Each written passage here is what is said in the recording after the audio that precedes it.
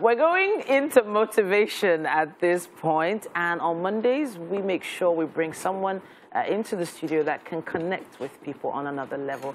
One of such people is here with us today. We're joined by teenage life coach, professional writer, and public speaker, as well as entrepreneur, Jemimah. Jemimah Amoha. Oh, goodness me, tongue twister. Amonahini. Yes, I got it right. Fantastic. She is the founder and executive director of WinTeen faculty. And today we're talking about identity crisis and self-esteem. Welcome to the studio. Thank you very much. It's a pleasure to be here.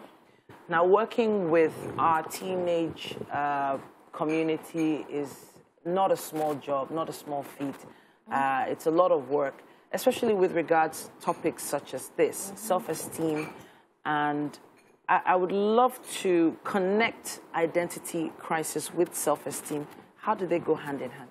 Thank you very much. So I'd start by saying that self-esteem is the measure of the level of confidence that you feel about your values, your worth, your abilities. It's the general sense of how you see yourself as time goes on in your life. So there are days when you have a healthy self-esteem, and there are days where you have a low self-esteem.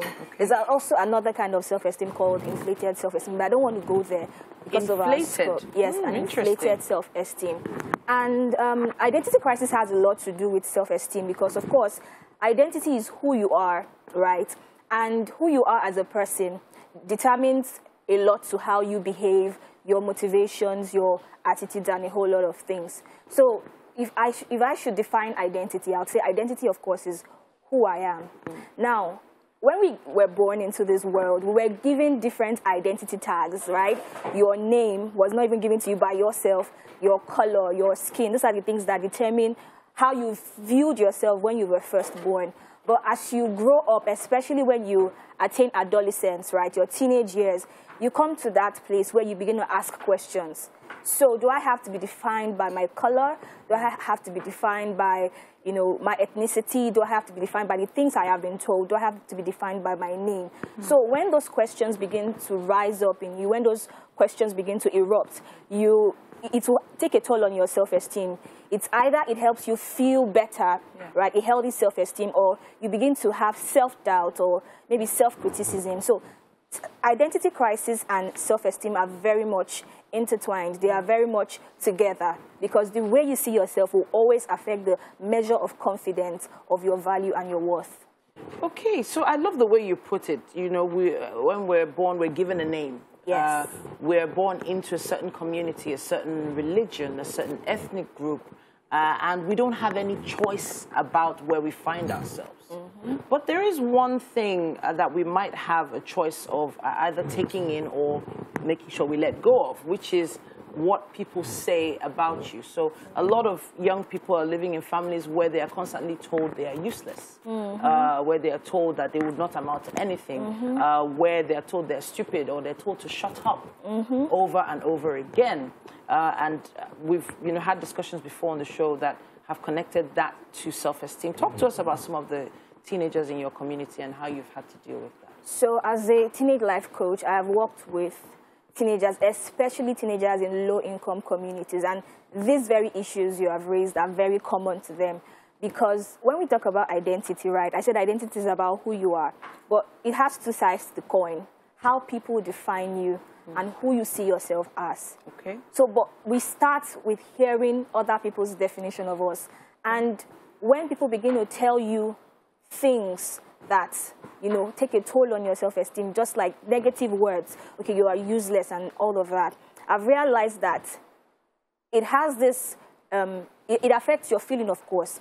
And with the teenagers I've worked with, especially those in low-income communities, I've seen parents project their failures. So a parent wanted to be a medical doctor, and it didn't work out. So that parent is forcing their daughter, their son, to be in science class. And then this child is saying, no, I want to be in the arts because that's what I love doing. And the parent says to the child, you're useless. You don't have anything doing. You don't have any future in place. Why would you want to go into music when you can as well be a medical doctor and live my dreams, in quotes? So I have come to the place where I see that we need to help people understand that there is more to you. And when I coach these teenagers, I explain to them their identity as it is.